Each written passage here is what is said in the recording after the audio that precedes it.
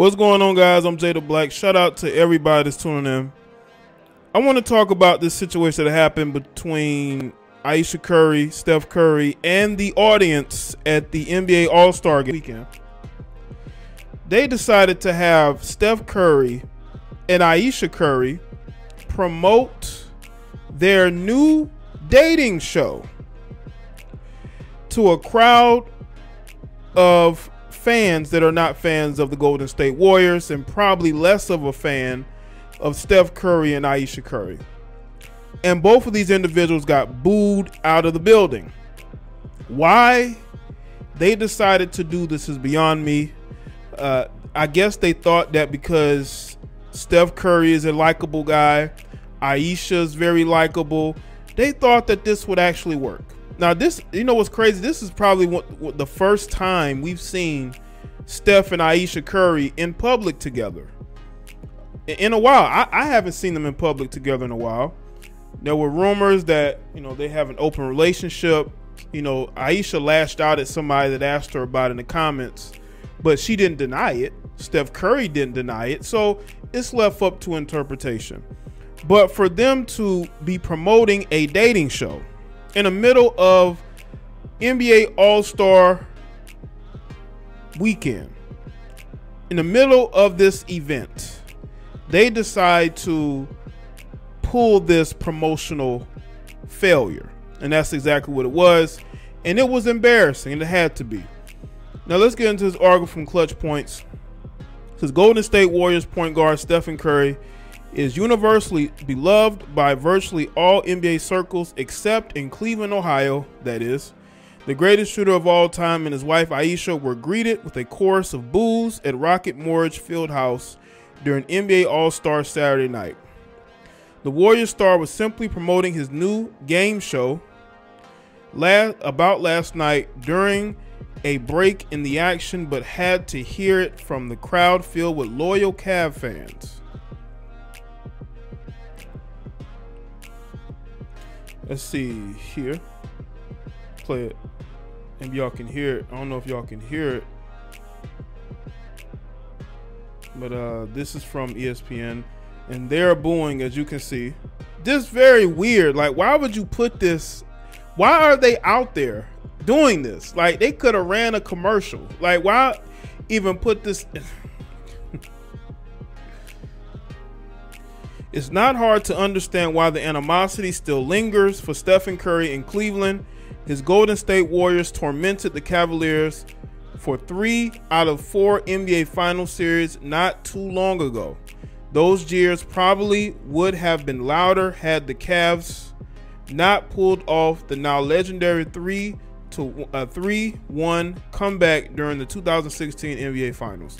No matter how much of a fan favorite Stephen Curry is, everywhere else in the world, he is still public enemy number 1 to most diehard Cavs fans. LeBron James may be long gone, and new all-stars in Darius Garland and Jared Allen have emerged, but the rivalry still lives on between the Warriors and the Cavs.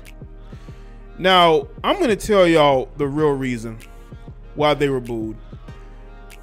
See, this is the article here from The Wrap about their dating show. Dating game show. Tattletales. Now, Steph Curry has a busy schedule, right? Steph Curry has a busy schedule. How he can fit in a dating game show with Ayesha, I don't know. But to me, this just doesn't make any sense. Who's going to watch this show? It's going to be on NBA Max. No, not NBA Max. It's going to be on HBO Max. And people are not going to purchase the app to watch Steph and Ayesha Curry do a dating game show, because one, Ayesha does not really have a personality like that, and neither does Steph Curry. Okay, they're not the most entertaining too. Unless they're going to show something different, you could have gotten a more entertaining couple to do it. Now, maybe they're overestimating the reach of the audience that Steph and Ayesha have, but I just don't know how that's going to work. So to me, this show is mainly about Ayesha Curry more than this Steph. Steph doesn't need this. This is for Ayesha Curry because Ayesha Curry wants to be famous. And that's why you heard those chorus of boos, because this show is about her. It's not necessarily about Steph. Steph is a businessman, but as far as doing game dating shows, that's not something that I think is in Steph Curry's wheelhouse. Ayesha Curry has always wanted to do something on her own, which is why this should have been about her instead of putting him into it. But because Steph Curry has his own fans and supporters, he's brought into it to help the show go, to bring HBO Max more subscribers, to sign up to the streaming service. But this is about Ayesha Curry, and that's why they booed. I don't think they hate Steph Curry. This wasn't because they think that Steph Curry is a bad guy. Most of the booing was for her because they're like, what? Why is one? First off, we still don't like Steph because he with the Golden State Warriors. Yeah.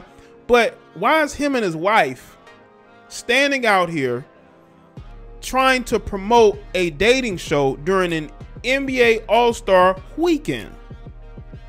We don't care. And that is why I feel people were booing. It wasn't because they have something against Steph Curry. They have something against the fact that, once again, Ayesha Curry is being paraded in front of them to promote something of her, what she's doing. And again, I don't think Ayesha's a bad person whatsoever. I have nothing against her. But you look at the optics, this is more about her than it is about Steph. Steph doesn't need this. He doesn't need a dating game show. Ayesha could have done this by herself. She doesn't need Steph to do it. But Steph was brought into it to help the show get more promotion. That's why they did it during the NBA All-Star weekend. You just bring Ayesha Curry out there, or you run ads with Ayesha Curry by herself, people might be like, she's not, we don't really care. But if you bring Steph Curry into it, people are going to care. People are going to care.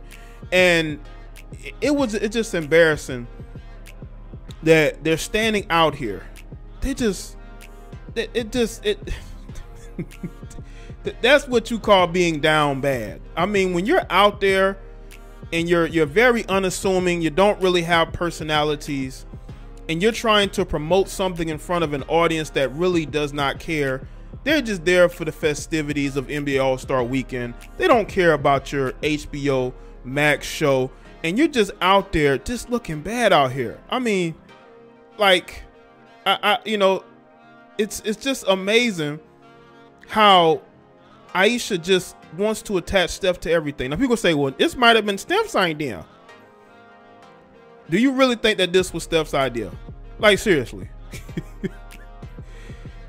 This show has her. Listen, I don't see his face. I see her face there. Maybe he's in the background, but that show is mainly about her. And once again, Steph is being brought into it. And this is what happens when you are married to a woman that wants to be famous, as famous or if not more famous than you. You have to put up with these things. It's a good thing that, I'm the type of person that will never allow any woman I'm with to drag me into any situation that is only to benefit her. Unless I'm doing something specifically for her, you're not about to bring me in any type of mess that I don't believe in. So to me, it's a bad look. Now I want to go to something in regards to Steph Curry speaking about his parents' divorce. Now this is according to Fadeaway Sports. I'm gonna read a little bit of this.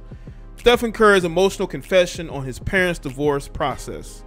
I could be mad and be like, y'all F this up, but it's going to be an acknowledgement of both of y'all in terms of how y'all raised me. Before the start of the 2021-2022 NBA season, the Curry family made headlines around the NBA community. It wasn't because of Stephen or Steph's performances on the court, but the ongoing rumors about Dale and Sonia's relationship. The lovely couple is in the process of ending their marriage after several years together. A lot has been said about this, and the rumors suggesting Stephen was siding with his mom on this issue. Dale and Sonia were in attendance when he broke the all-time three-point record at Madison Square Garden, but far away from each other at the same time. A lot of people were shocked to see them apart from each other, marking the official end of an era. Steph has opened up on the situation, explaining how he feels about it. Curry discussed all of the issues he's dealt with during this process, with his parents taking separate routes in life. It's challenging for sure, Curry, via Logan Murdoch of The Ringer. I could be mad and be like, y'all F this up. I could have that approach, but it's going to be an acknowledgement of both of y'all in terms of how y'all raised me. The calmness I have in myself is because of y'all. It was never easy for somebody to see their parents get divorced, no matter how old you are. Steph is going through that process now. As he explained, it hasn't been the best time for him, yet he knows that his parents raised him in one way so he could act accordingly in these situations. And I think this is why he's not going to divorce Ayesha. I don't think that he should. I just think that, you know, they're two people who may be going in separate routes, but I think Steph does the maximum to show support towards Ayesha and whatever it is she wants to do, even if he doesn't agree with it. This dating game show has Ayesha Curry written all over it. I don't think Steph really cares either way. He just wants her to be happy. He wants her to be happy. She's not good with being a homemaker. Like, she's not good with doing her cooking thing. She wants to be a celebrity. She wants to be a star. It's just like Will Smith and Jada Pinkett Smith. Jada Pinkett wants to be more famous than Will Smith. She wants to be just as famous, if not more, even though she is famous, but she's not Will Smith famous. Ayesha Curry wants to be Steph Curry famous. And again, I'm not saying she's a bad person at all. I have nothing against Ayesha at all, but I'm going to be honest. I'm going to be honest and real. I have nothing against these two. I want these two to be successful. I want Steph to be successful. I want Ayesha to be successful together. They have kids together. They've been together since before he was in the NBA.